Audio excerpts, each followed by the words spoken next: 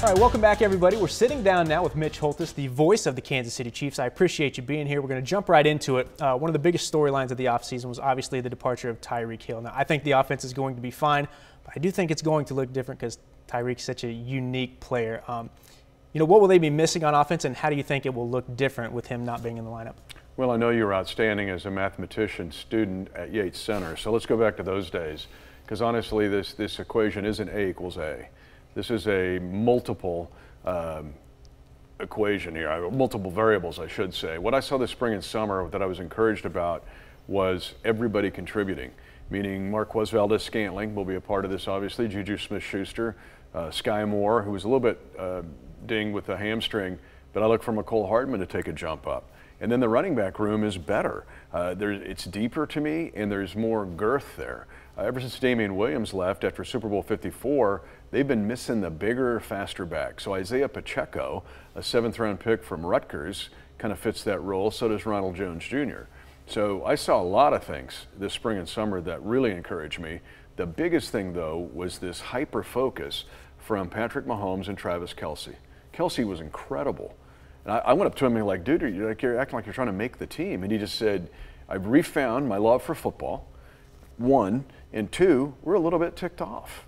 Like everybody thinks we're going to be 4th and be covered in molten lava by Thanksgiving because we're going to be 3-14.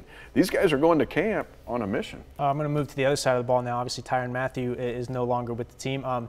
I think he brought a lot to the defensive side. What did he bring that that side of the ball is going to have to replace, and how special was he for this team? I think that we can lose sleep over a lot of things. Don't lose sleep over that one.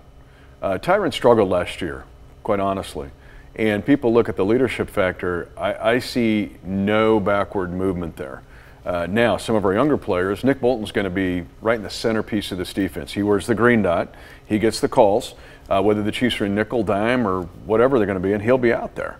And he's an athletic player in his 2nd year and can make dynamic plays. This is going to be a younger, faster, more explosive defense, in my opinion. You mentioned a couple of the guys, but they're going to rely on some younger guys on that side of the ball.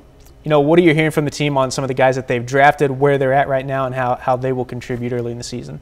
Well, you're looking at guys, George Karlaftis will start from day 1, and he was exciting to watch. Like, his motor is always running. Once you just flip the switch, he does not throttle down. If you keep going on down the defense, I already mentioned Brian Cook is going to be an immediate contributor, in my opinion. Leo Chanel maybe will ease in a little bit more, just because a player that no one has talked about in this offseason who will contribute, he's not into the rookies, but Elijah Lee, who was a great player at K-State, grew up in Blue Springs, in his 7th year in the league, almost decapitated McCole Hardman in Super Bowl 54 when he was a 49er, is going to really help this team. And then, of course, I left out Trent McDuffie. Like, he'll start from day 1 at a corner spot. Not as big as those other guys I mentioned, but very savvy. And he's also very, very tough. Like, he will play the run as well as the passing game. I think Chiefs fans should anticipate a defense that is much better and much more impactful. All right, the last thing I want to ask you about is the AFC West. You look around the league, and I think almost everybody got better in this division. It's not like the Patriots running through the Jets and Dolphins and Bills for 20 years.